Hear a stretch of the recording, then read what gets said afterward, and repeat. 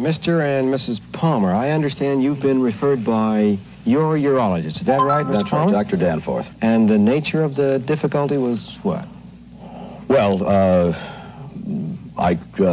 problems with our physical problem with me, I thought. He took all the various tests and so forth, and then gave me a clean bill of health, and then referred us to you, which was a bit of a shocker.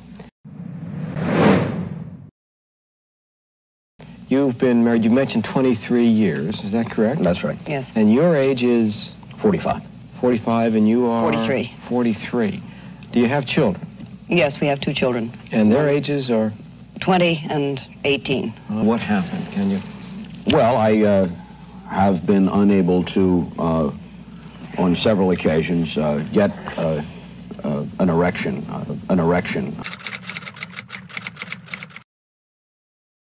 And on those occasions when I've been able to do so, been not able to maintain the erection. And as I say, I thought it was a physical thing, prostrate or some, kind of thing, I don't know, whatever. But it turns out that there's nothing physically wrong, and so that's why we're here. And for 23 years, we've had a very good relationship, and all of a sudden, there's nothing there. Oh. Nothing there. All right.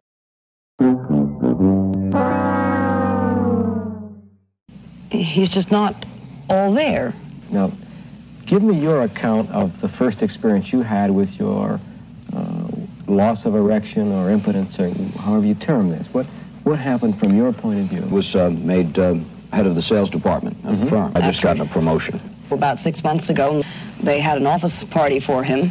And how did you feel at that time? Certainly not impotent, I'll tell you that. Quite good. All right. I came home, and I had a few to drink. Certainly not as much as she indicates.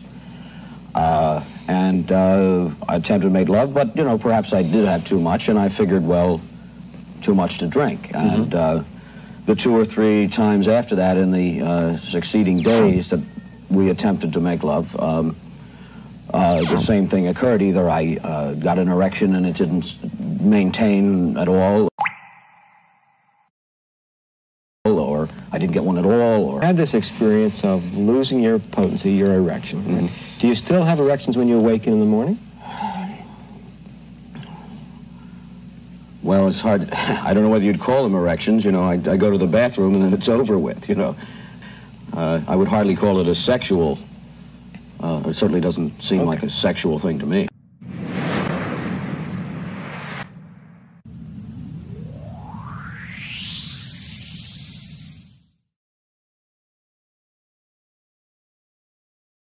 You lost your erection and you failed with your wife after the promotion party.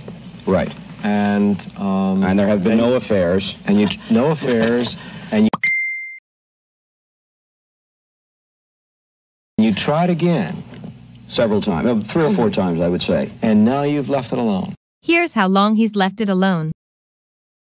Within the last 5 months, then I'd say what we've been doing is just strictly avoiding contact. How are you explaining this to yourself?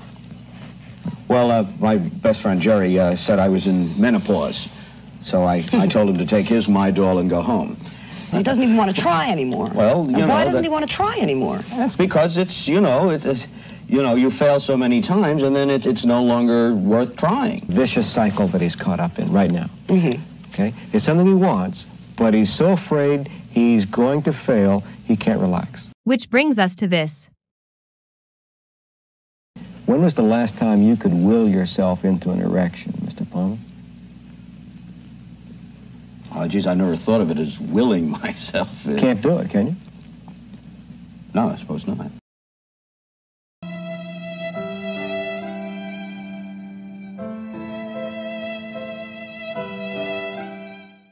In fact, the more he tries, the less he's likely to succeed. But the whole situation is embarrassing. Right. I mean, it's let's face it, I can't cut the mustard. You look rather upset or tense, Mrs. Palmer. How do you see this problem? What's your emotional reaction to it? Well, I guess I'm really very hurt, and I was pretty angry about it. Why should it have didn't- happened to you, kind of a feeling, you mean? Or- Yes. I mean, I understand that he feels badly about it, and I really don't want to make his problem worse. All right. Well, I mean, let's not By- just think by let's not screaming just at well, him. let's not just think of it as my problem, okay?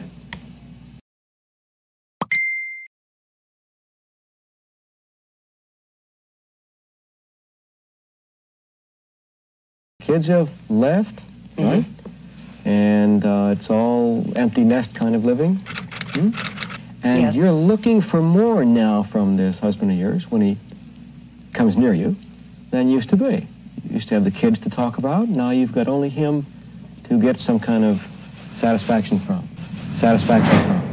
Yes, I guess so. So just when you want him the most, he's able to give you less. So you're frustrated.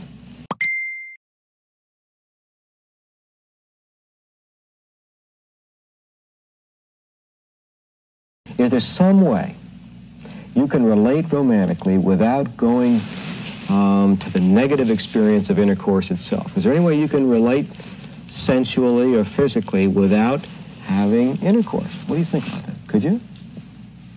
It's like being back in high school. What's your response? What's your gut I have reaction? the same, Well- drive in, here we come. Drive in, here we come. So let's suppose that we make an agreement that between now and the next time you come, next week, no intercourse. Just by agreement, no matter how excited or romantic or concerned you get, no intercourse. Because he's got to be kept away from having to go through something that he's anxious about. And the both of you need to get back to fun. It sounds to me as though you got a sex life that's either a routine or it's on the edge of work. You know, there was We're not an X-rated movie, I guess. Let's try to have fun and hold off on the intercourse and see what happens. Let's just learn from it. Okay? Okay. All right, then we can get back in a week and follow up on this. Okay. Thank you, Doctor.